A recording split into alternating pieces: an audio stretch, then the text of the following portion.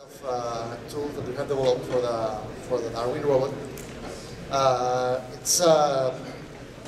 We have discovered that in our lab it was really useful to use ROS for our robot. So we have decided also to build the ROS code for the DARwIN robot, and we will show you what I'm capable of doing with that. The advantage of using ROS, I think everyone of here you have used formerly ROS, or at least you have heard about it. So you know there are a lot of tools that are capable, that are available on ROS, like simulators, visualization tools, tools for making logs, everything.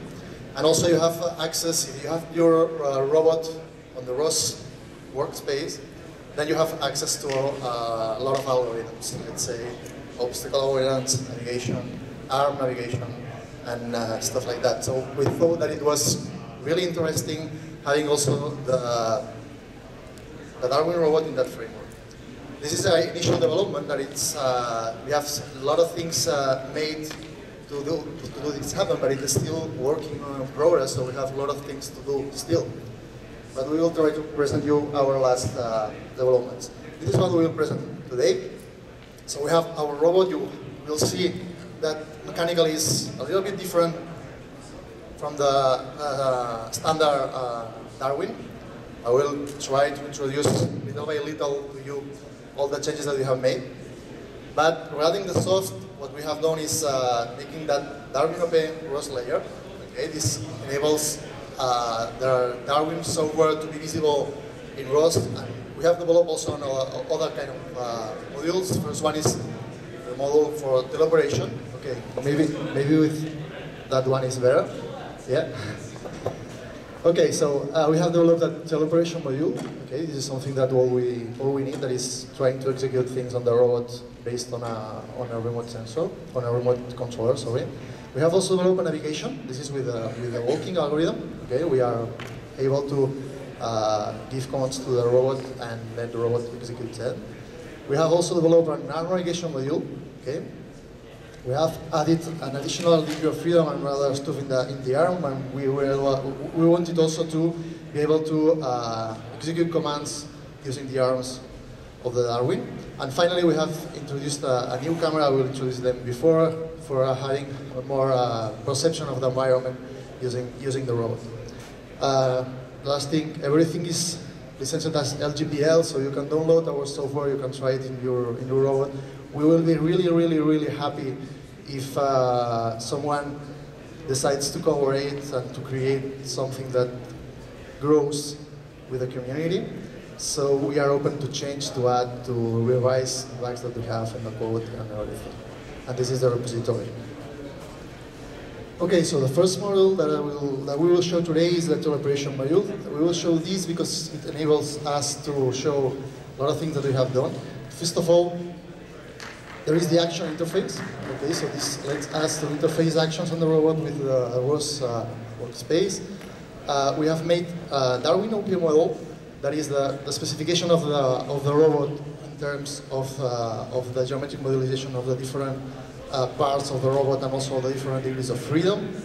And this allows us to use that model in order to see in IRIs, that is a visualization tool that it's mainly used in ROS. And this allows us having a realistic visualization of what is happening on the robot.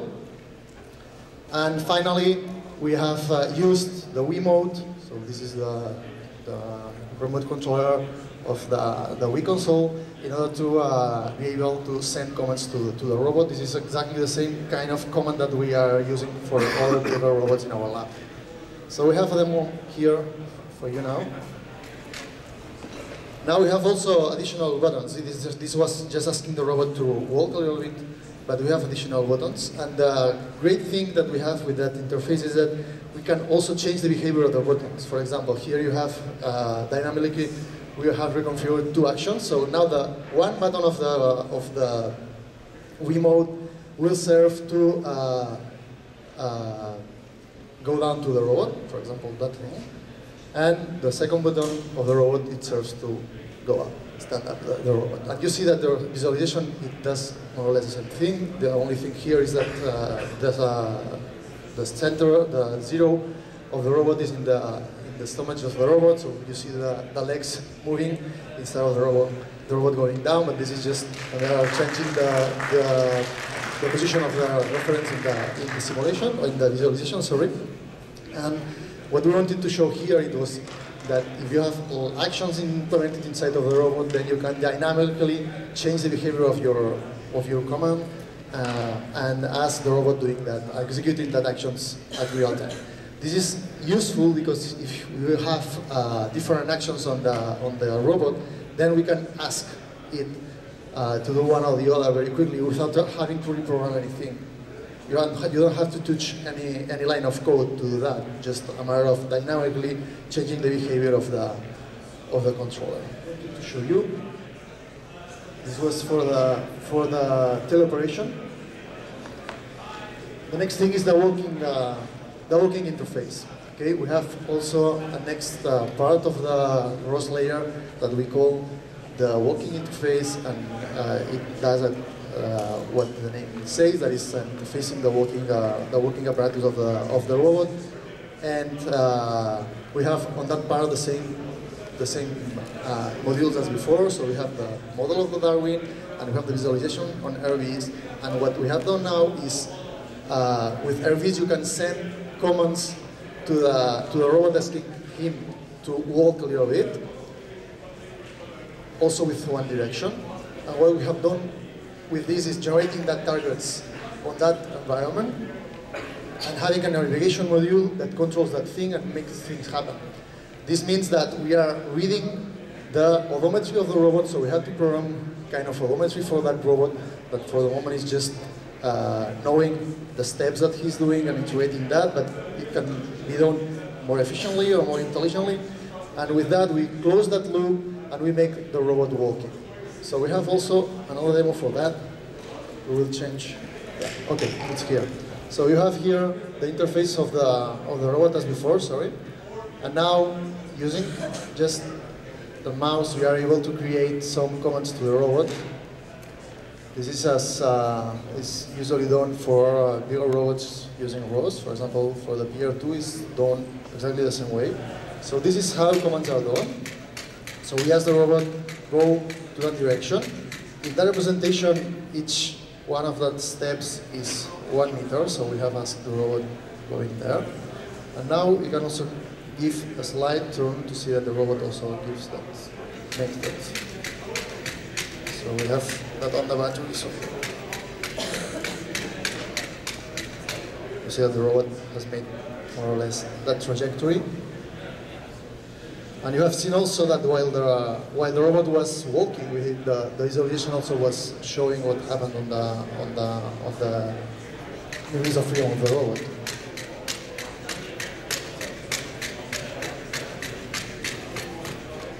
Okay, so let's go for the next one. Okay, for the next one, instead of using the legs, we will start using the arms. So what we have done, you can see here with the robot, is adding 2 degrees of freedom. The nice thing with that it was that we did not have enough MX28 motors, so we decided to use the former AX12 motors, and it was somehow quite difficult to integrate that on the structure of the robot. So we developed what we call the joint interface, that it's an interface on ROS that it's able to accept angles, and it produces the joint positions of the motors independently of the model of the motor that they are. And also we have added the 2 grippers on the hands to be able to grip things on the environment in the future. So this is from the hardware point of view. From the servo point of view, this is the arm that we have. Okay. Now we are giving a target manually, and what we have developed is an arm navigation module that sends commands to the robot. But this cannot be done straightforward. We have first to rely on an inverse kinematics module. Okay, so what we have done is a real inverse kinematics module with that 4 degrees of freedom robot arm, sorry, And we ask, when we have a 3D point on the environment, we ask for the inverse kinematics on the joint position as done commonly on inverse kinematics, and with that solution we command the robot. And this is general. There is not some predefined positions on the space that we know that the joint position of the robot, but this is mapping all the space into the joint positions of the robot. And here we have also a couple, here we have also a couple of demonstrations. So first we will send a position in the space to the robot. So now it will start moving.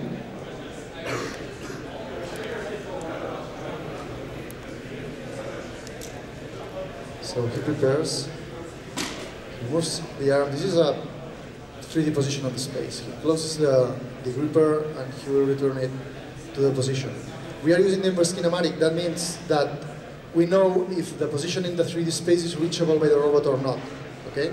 The second demonstration that we have to prepare, first we will send to the robot a position that is not in the space, in the working space of the robot. So the robot first approaches to that point, and once this has been done, then he moves the arm and the gripper to that 3D position of the space. So what we prepared here, it was just a simple demo to show that it was more or less general. So we knew previously if the position was in the working space of the robot or not, and the robot acts accordingly. Also, we have prepared the same, but with the other hand. So we have the inverse kinematics for both hands. That is not strange because once you have the one for the one hand, it's not difficult to find the corresponding one.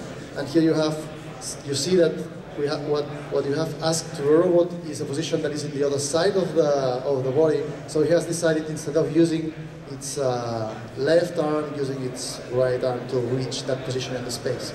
The last demo that we have prepared is that one. We have added a time-of-flight camera to that robot.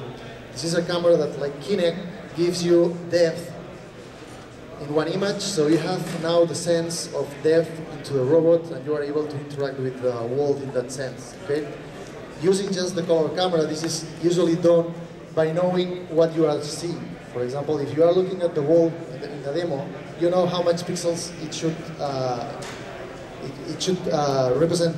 be represented in the image, so you know if you are far off or near that wall. When you don't have that kind of information in your robot, so for knowledge about the objects that you are facing, then you need that kind of data on your robot if you want to be able to interact with it. Kinect cameras are big. We had formerly worked with our time-of-flight cameras that were also big, but now we have access to such small and tiny cameras that give us that kind of information also. So what we have developed is the camera interface, and in that case it's not a color camera interface, but a time-of-flight camera interface. So what we are obtaining is a 3D point cloud from the head of the robot, and also we have integrated all the frames into the model of the robot, and we are able to see what the robot sees from the point of view of the robot, also the visualization. And this is the last demo that we have prepared. We can just rotate a little bit. We can rotate a little bit the scenario to see that this is a real 3D point cloud. And if I put something in the middle, you see my hand appearing. You see my hand appearing in 3D. And everything is in 3D from the point of view of the robot. So now the robot knows if the thing that it has in front is far from the robot, so he can, for example, continue walking, or that thing is really close to the robot, so he has to stop because this is an obstacle, or, for example, if this is something that he wants to grasp, if he's in the good distance for grasping or not. Okay, so that was the last demo that we wanted to show you.